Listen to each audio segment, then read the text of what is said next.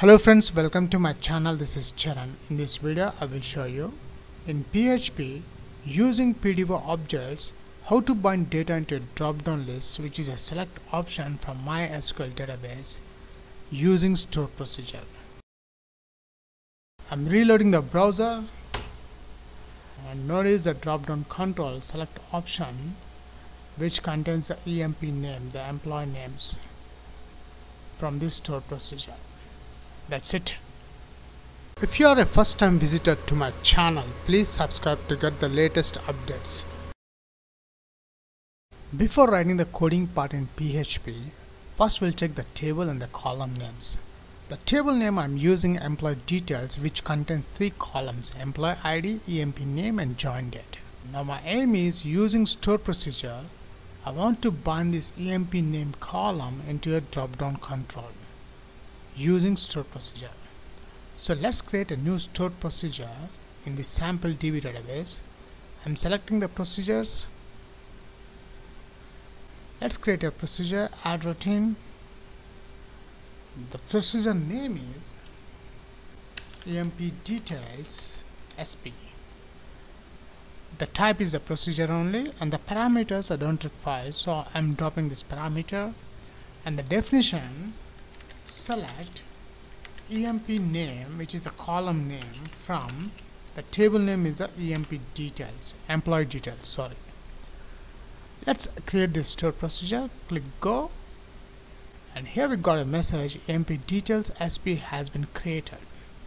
And also notice at the bottom EMP details SP. Let's execute, and here we got the results of this store procedure, which contains the column name EMP name. Now let's bind this EMP name column into a drop-down control using this store procedure. I'm using Notepad++ for this tutorial. Notice in this Notepad++, which contains a simple HTML code with header tags h1, h2 and one horizontal line. Let's save this file. Before writing the coding part in PHP, first we'll check the basic output, how it looks at designing part on the browser.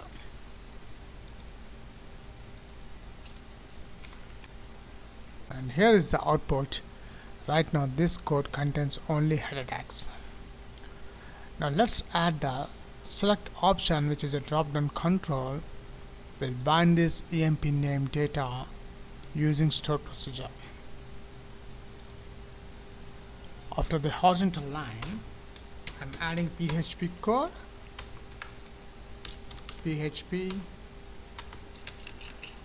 Now in this PHP snippet, I'm adding the first, my database variables, $hostname is equals to localhost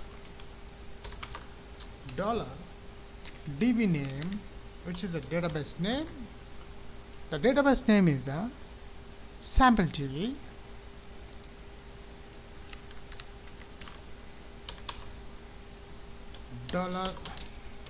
Username is equals to root $password. Notice here the password I'm leaving blank because I don't have any password to log into my SQL phpmyadmin. If you have any password, please enter that one.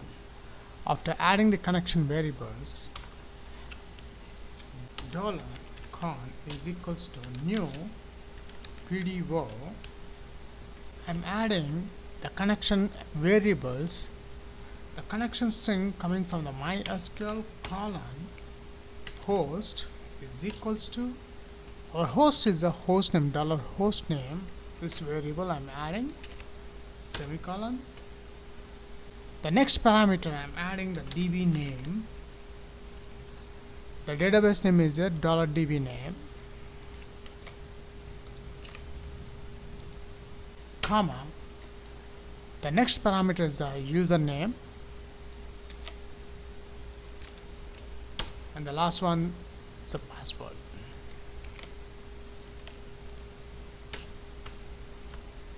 After adding the connection string, next we'll write the query to call the store procedure. $SQL is equals to, between double quotes, I'm adding my stored procedure name here. So what I'm doing, just I'm copying this whole part, the procedure name call.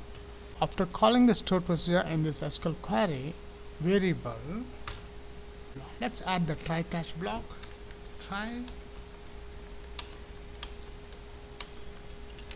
catch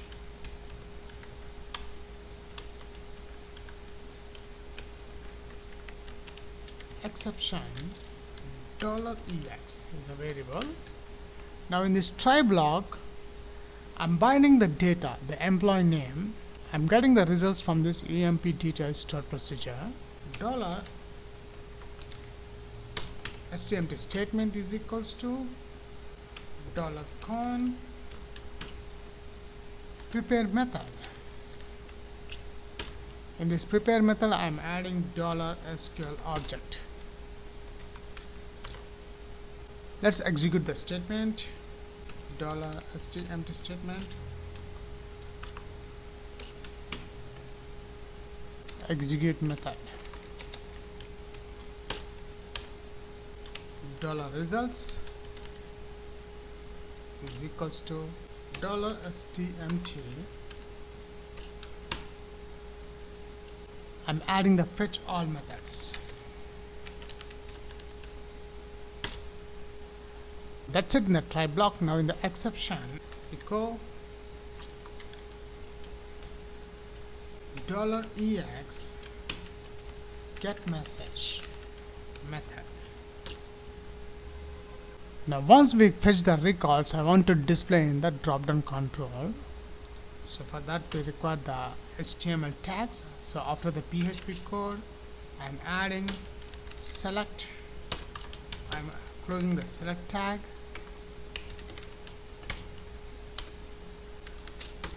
Option.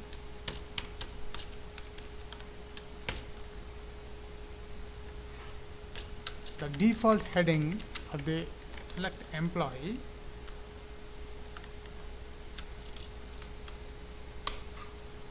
Now let's bind the column emp name into this select option.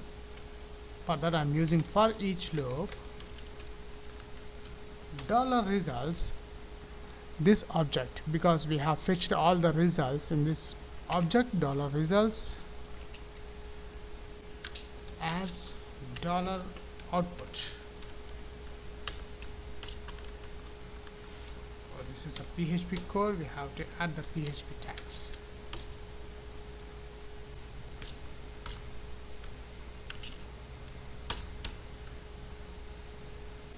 Let's close this PHP tag also.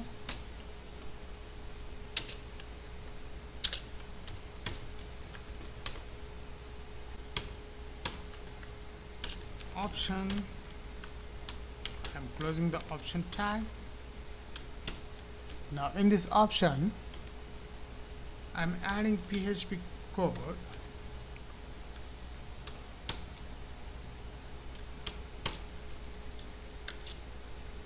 Echo the $output between square brackets in the double quotes. I'm adding the column name, which is the emp name.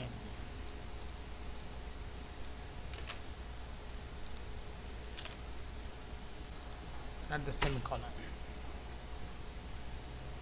That's it. We have done the complete coding part. Let's check the results. Save the file. I'm reloading the browser, and notice the drop-down control select option, which contains the emp name, the employee names from this stored procedure. That's it.